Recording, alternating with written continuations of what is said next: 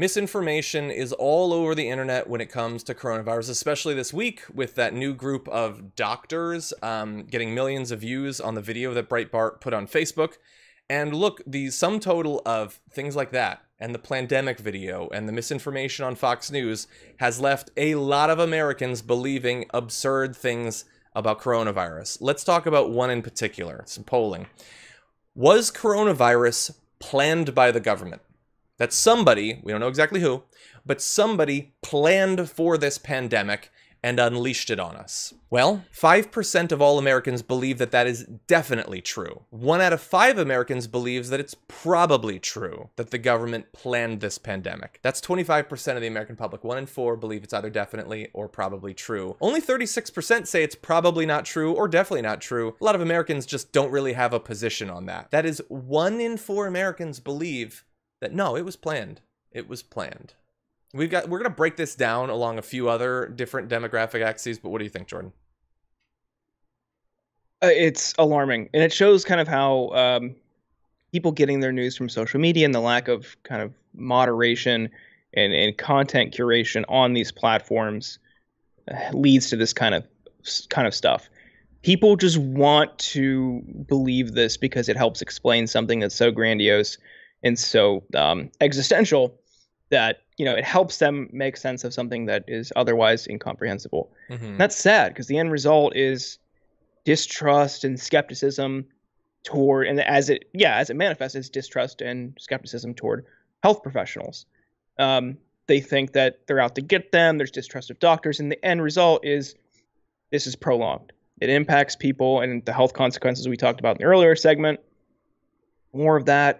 More death, more illness, more job loss, more homelessness. Absolutely terrible. But I can't help but, again, reiterate that huge tech giants and social media platforms that are knowingly allowing this content to spread is so reckless. Yeah. They know it's on there. They know what spreads in Facebook groups, and Facebook just is taking a hands-off approach because they don't want to be like the arbiter of you know, truth and information. But like, that's your responsibility. You're one of the biggest companies in the world and people get their news from you. You have to do that. Sorry. Yeah. Yeah. And look, Facebook eventually took down that video, but it already accrued more than 10 million views. And they said today, you know, sorry, it took a while. There was like this thing that happened that made it take longer. Was there? As it got millions of views? How many videos get millions of views every day? You didn't notice that? So they took it down, but they also left it up for a while. And one theory as to why it was left up for so long was because it was being spread by Breitbart, a group that has been whitelisted by Facebook as a purveyor of accurate news. They've done this multiple times. So here's the thing.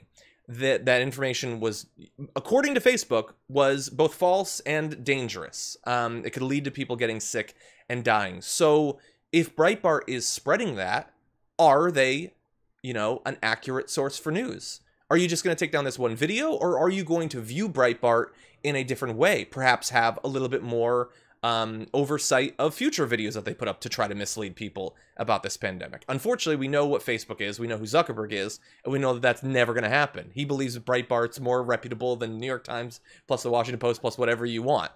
And that means that you had pandemic, and then you had this, which is even bigger, and God only knows what's going to come next after, you know, 200,000, 250,000 people have died. They'll come up with some new thing about how it's secretly frogs that are spreading the coronavirus, and you only have to consume a frog, and then you'll be okay. I don't know. It's hard to predict. It's hard to get ahead of how crazy people are. By the way, on this, a few more numbers on how it breaks down that people think that this is essentially planned. Interestingly, and I would not have predicted this, women are more likely to believe. 29% of women believe it was planned by powerful people, 21% of men. Shocked by that. In terms of age, younger people more likely than older people to believe it, even though in my experience, older people believe whatever crazy thing you tell them on Facebook. No hate for the older. It's just generally I've seen that. What's interesting to me too is when you break it down by party, 18% of Democrats, or those who lean Democrat, believe that it was centrally planned. 18%. For Republicans, it's 34%. So they're twice as likely to believe that this was centrally planned, despite the fact that their people are in charge of government. I have to assume when they answer this, they mean the Chinese. If I had to guess, that's what it would be. Yeah. Maybe the deep state. Yeah. I mean, that's kind of also why we've seen kind of like a reluctance from even the media entities like Sinclair that was considering running that Plandemic hoax video. Like, it's just like part of a larger like American capitalist scheme to undermine the Chinese government. So that fits their narrative, even if the consequences are, you know, Americans putting their own lives and others around them at risk. The end goal, the end objective is that, you know, like the conclusion that you pointed out, people would take that away as saying China did all this to hurt us. Mm-hmm. So it's kind of a xenophobic and anti-China objective. Exactly. Yeah. Yeah. It's been fascinating since Trump got elected that, like, this movement, which has been obviously is government is the most evil thing imaginable. Government is the source of all of your problems. And then all of a sudden, hey, we control all of government. And I wondered as they were making that transition, like, well, then how, man, they're really going to have to change how they view this and how they talk about this. But they haven't. They've just invented other layers of government to hate. It's not the government we see, it's the deep one below it. That's actually what has all of the power. It's great that you can be complete insiders and still present yourself as total outsiders, as you control every branch of government effectively.